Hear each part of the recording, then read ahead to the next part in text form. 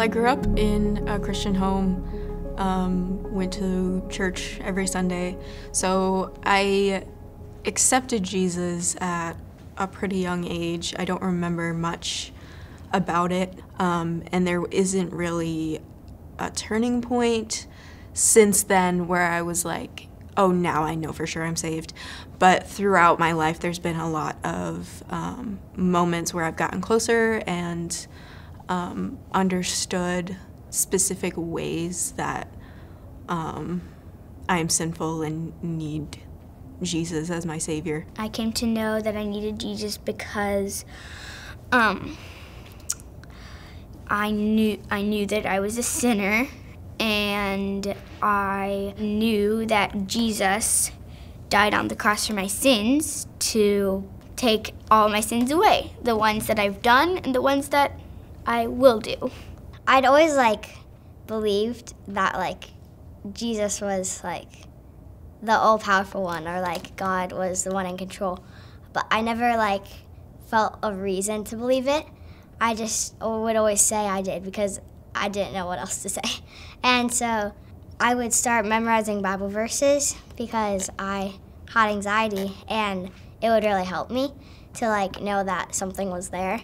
And so I memorized, one of my favorite Bible verses was, do not be afraid, for I am with you. Do not be terrified, for I am your God. I will make you strong and help you. I will uphold you with my righteous right hand, and I will always do what is right. And that one I would say at bed every night, and it would help me through lots of things. And a month ago, Pastor Phil, he asked me to read a verse in front of the church. And when I did it, I was really, really scared. And so I thought, what would someone do if they were scared?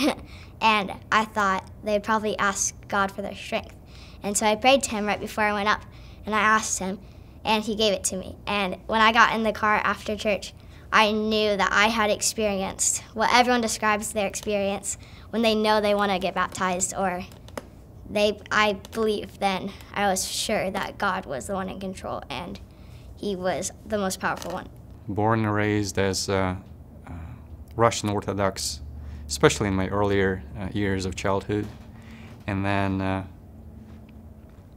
then sometime, I'd say, teenager years, that was the time when I steered away from God and just didn't recognize Him anymore. There's been some changes in my parents' lives that perhaps played a role in me steering away from God. And and then many years after that, when I came to the United States, I had lied about canceling a surgical procedure that I was scheduled for. And I wanted to save my face. And so basically I lied to my doctor about the reasons that I want to cancel the surgery. And so after I lied, immediately my heart was pretty much crushed. And I felt such a heavy, heavy burden on my heart. It was not really something I have felt before.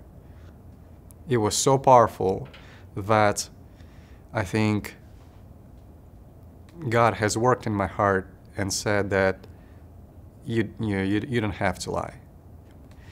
And so I called on the phone the same night. I called to my mentor. And of course, during this conversation, I told him that, hey, look, I know there is some superpower that much, much stronger, much greater than me. I don't know what it was, but it struck me so heavy that I cannot find a spot. I cannot find a place. I'm not myself. I cannot do nothing. I cannot sleep. I cannot concentrate. I'm just losing it. And so that was the moment where my mentor perhaps felt that this was the time when I truly repented from my sin. When I'm truly felt that there was something much, much greater and bigger than me, and that I shouldn't be doing that. And then he gifted me with my first Bible. So I started reading my Bible, and we had hours and hours of discussions every week for hour, hour and a half, 2 hours just discussing, the gospel. The gospel message is that all are sinful, including myself, and that can't be denied or ignored. There's no way we can reach the level of perfection that God calls us to and that we need in order to have relationship with Him. And the only way that we are able to, since we are so sinful and fallen, is through Jesus and through His sacrifice and accepting His perfect life and death as an atonement for our sins so that we can live in relationship with God. God made it, we broke it, and Jesus fixed it. And that kind of, to me, it described how I think about the whole Bible, that it's the way that God, no matter what, He always has the plan for what's going to happen. Something I love about Jesus is that He always forgives. He's like not gonna say, oh, this sin is like too bad. I'm not gonna forgive you this time. But even if it's like a very bad sin, it's just gonna He's just always gonna forgive you. All we have to do is to accept Christ in our heart and believe in Him that He is the Son of God. Simple, yet almost impossible to really understand that with the human brain and wrap our heads around this. So I'm excited to be baptized because there's like a symbolism to it. It's not just dunking yourself in water. It's just like showing that when we go down, it's kind of like when He died, and then when we raise with Him, and we have like a new birth, and that's with the Holy Spirit, and we trust in Him. I trust Jesus, and I want to live for Him for the rest of my life. This is my sacred confession of faith that Jesus Christ is my Lord.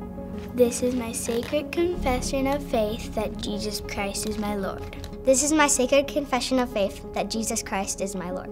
This is my sacred confession of faith that Jesus Christ is my Lord.